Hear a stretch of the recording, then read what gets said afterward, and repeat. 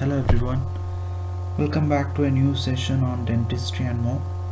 Today's session is on changing concepts in public health.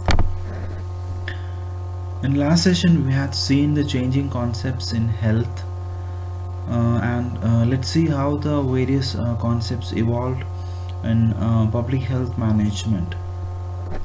So the health definition given by World Health Organization is giving emphasis on physical, mental and social aspects of health rather than just the absence of disease. So similarly, the public health, whereas health is pertaining to a single individual, but the public health, it is the health pertaining to a group of people or a big population.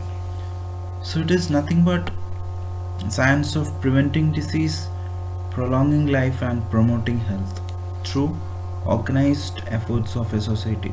So the role of society is very much important because it is public health.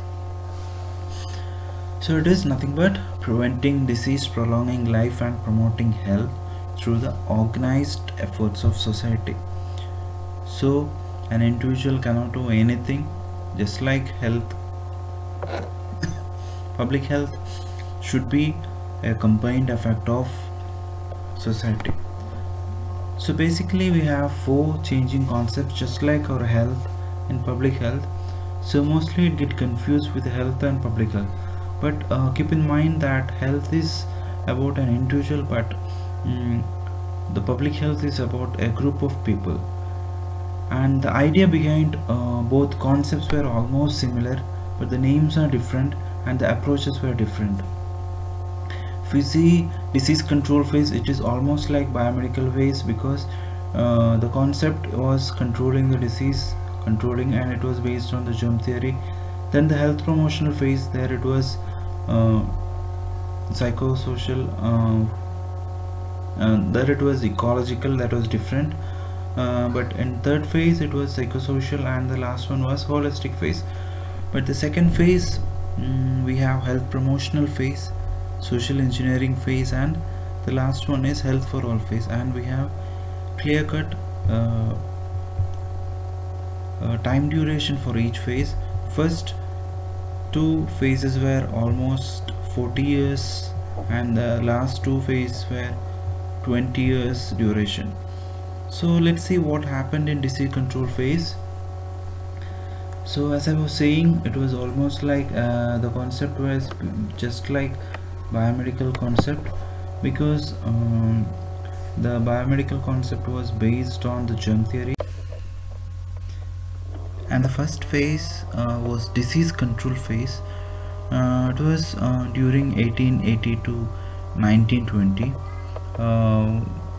We know that the germ theory was very prevalent during this time, and it was known as the golden age of bacteriology.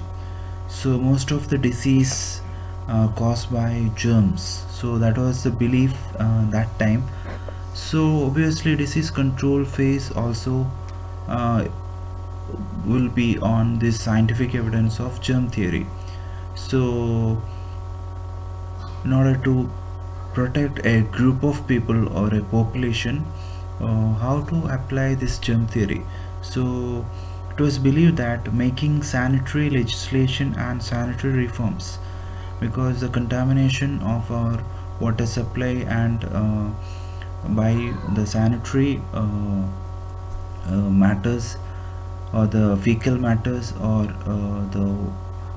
could be the reason for cholera disease. So that time the cholera was very prevalent, and the environment cleanliness is very important because that's the area where the pathogens hovers most of the time, and that could be the reason for many of the disease. That was the belief that time.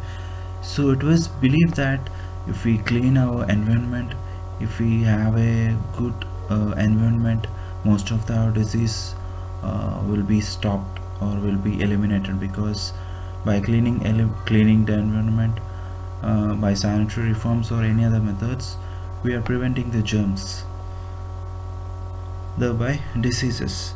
So that's how we are controlling our diseases, by water supply and sewage disposal improvement.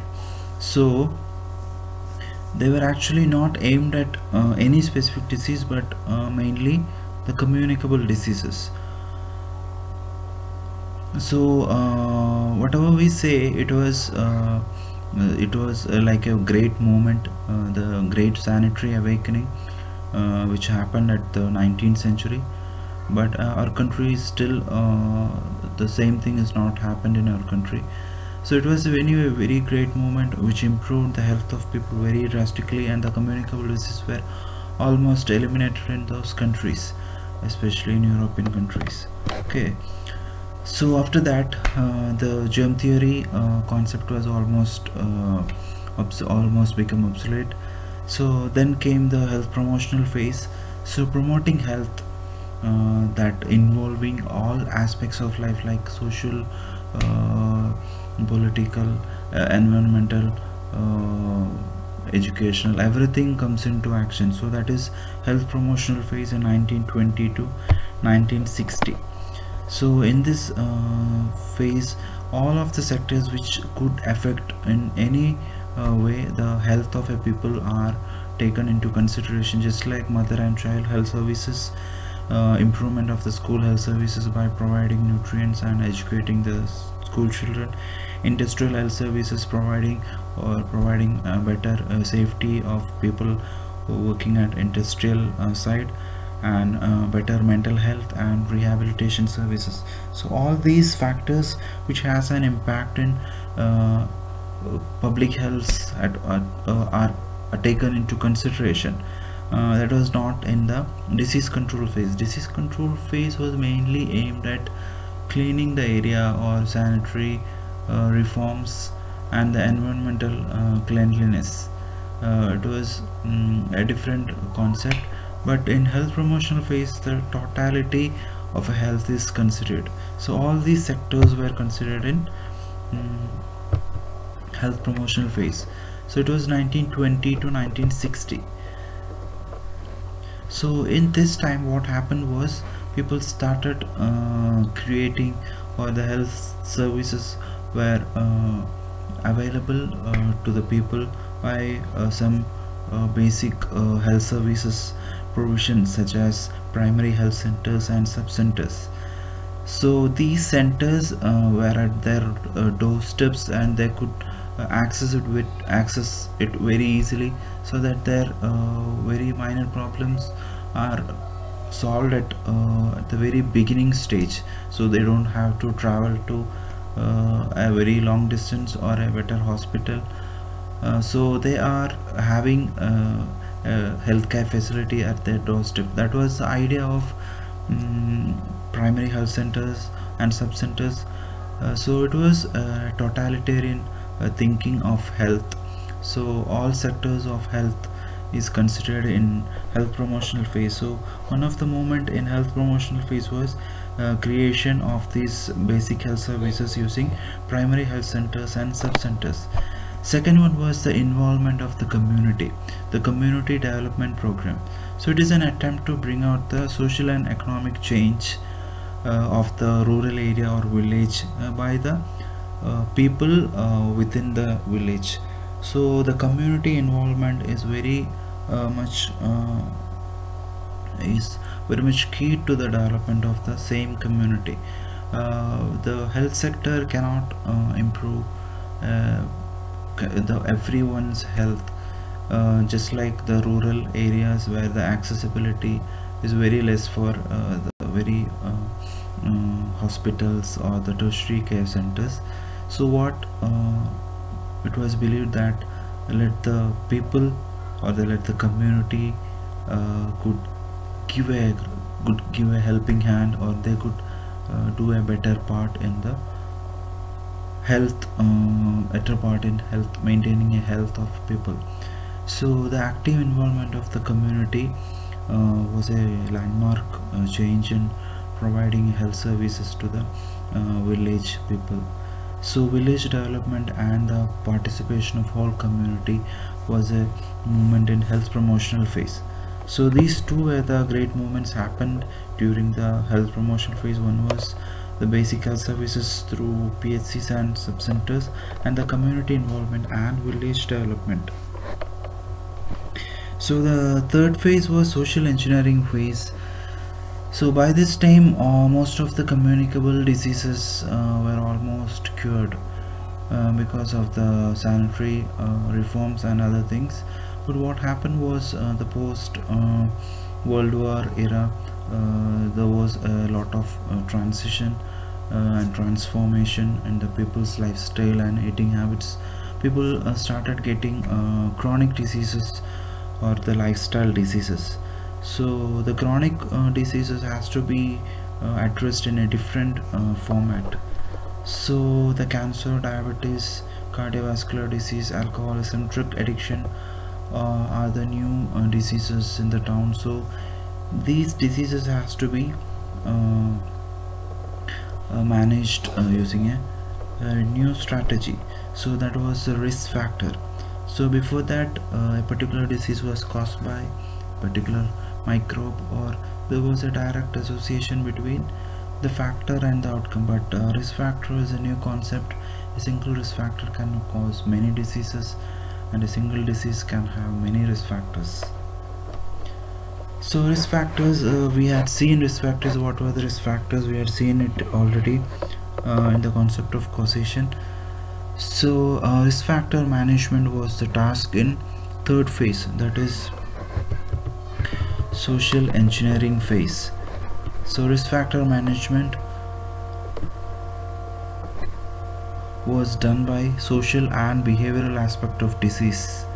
So social and behavioral means social, the people's lifestyle should be changed, their eating pattern should be changed, because their behavior has been changed. So behavioral change is a big factor. We cannot change the behavior using any medicine. So we need to change the behavior using motivation, using counseling, using health education. So all these measures were to be used to change the behavioral pattern. And social stratification, or the social change in people has to be well taken care, because some social strata, upper social class, were having so much of problems like obesity and other problems. So such problems also started arising. So all these problems has to be taken care in social engineering phase. So there are smoking, there are second-hand smoke, there are family problems, there are aging problems and other illness, pollution and exposure to radiation. All these factors has to be taken care, because the society has improved very much industrially, and in a similar way the pattern behavior of people also changed. So all these should be taken into consideration to control the lifestyle or chronic diseases. So at last, the health for all concept, just like the holistic concept in our health for all concept was developed by World Health Organization during a conference in 1981 conference. So this was the idea behind this was the contradiction which was seen in developing and developed countries, because the most of the people in developed country like European countries or USA are having the benefit of accessibility, and they are enjoying all the elements of a health, because they have everything at their hand, a better health, all the medical facilities. But what happens is only 10 to 20% of the people in developing countries having this ready access to health service. So the 80% is completely or minimal accessibility to the health facilities. So that contradiction should be removed. All should have a health. All are able to live a healthy life by accessibility to health services, and removing the gap between this developed and developing country health accessibility, healthcare accessibility. So that was the main goal of it was an idealistic concept, health for all by 2000. Anyway, it was not achieved, and it was they knew when they built in 1981 it was not going to be achieved, but it was idealistic thought to provide health for all, that is mainly for the people in developing country. So that was the ultimate aim for us, because health should be available, or health should be attained by everyone, a good productive health. So we can summarize this. The disease control phase was mainly sanitary legislation and sanitary reforms. It was due to the poor sanitation. It was in between the 40 years period, that is 1880 to 1920. Then the health promotional phase started 1920 to 1960. That was the basic health services and community development program. Then the social aspect came into action, because 1920 to 1960 the risk factors came in. So the risk factors, social and behavioral patterns should be taken into consideration, that is social engineering phase. And ultimately WHO suggested a health for all phase, that is to reduce the gap between rich and poor within the country, because in developing country only 20% get the better provision of health, and the 80% is not at all getting, or it is minimally getting the provision for health. So that should be controlled. So that's all about the various phases of public health, that is disease control phase, health promotion phase, social engineering phase, and health for all phase. Okay, so I'll come up with a new session